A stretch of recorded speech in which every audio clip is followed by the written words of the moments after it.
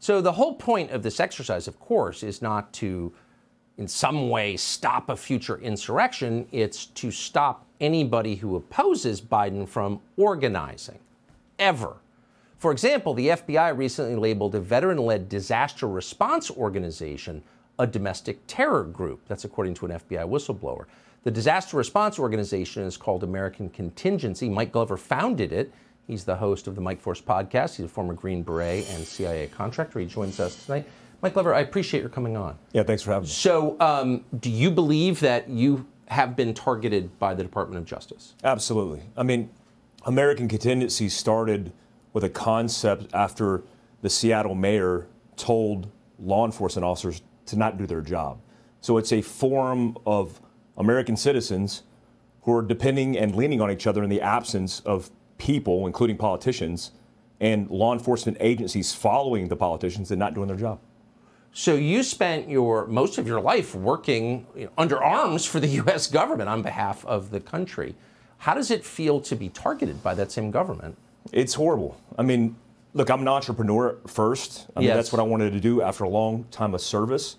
And it just sucks being targeted by, a country. My mom was targeted. My mom's Facebook account was deleted because the FBI communicated to social media and destroyed all the social media accounts. My mom came here from Korea, from meeting my military dad in the Army, and we're dealing with this. She's dealing with this. Her small beauty salon in Fayetteville, North Carolina is dealing with this. It's beyond belief, and the fact that the people whose job it is to defend you and the Constitution are ignoring it really grates on me. Is there anything that we don't know? I mean, are you accused of an actual crime that you haven't told us about? No, so the way it worked is I was labeled a militant, violent extremist organization. Thank God organizations like Project Veritas exist. They leaked this information.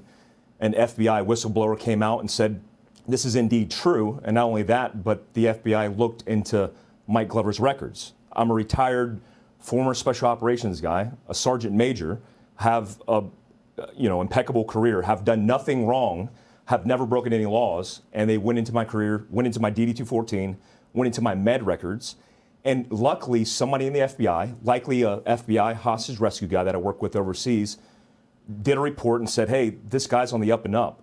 I don't know why you're looking in this guy, but cease and desist. And that's how the traffic was verbalized on a forum within the FBI. So it's something that I thought was a rumor because I was getting suppressed and deleted, canceled off of every social media platform, but it wasn't. It was actually something that was true. So do you recognize these tactics from the war on terror that you fought in?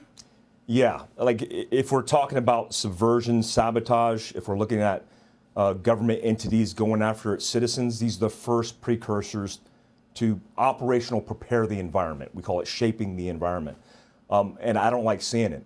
As somebody who served a very long time, who wants to live in peace, many of my teammates, Tim Kennedy, Chad Robichaud, Jack Carr, we're all entrepreneurs that just want to live a free life and be left alone. Yes. And all of these guys have their own little nuances and stories of how they're going after, especially on social media, and it typically roots in foundation back to the U.S. government. Shocking. It's shocking. Thank you for explaining that. Yeah, and I hope you'll tell us what happens. Thank you. Subscribe to the Fox News YouTube channel to catch our nightly opens, stories that are changing the world and changing your life. From Tucker Carlson Tonight.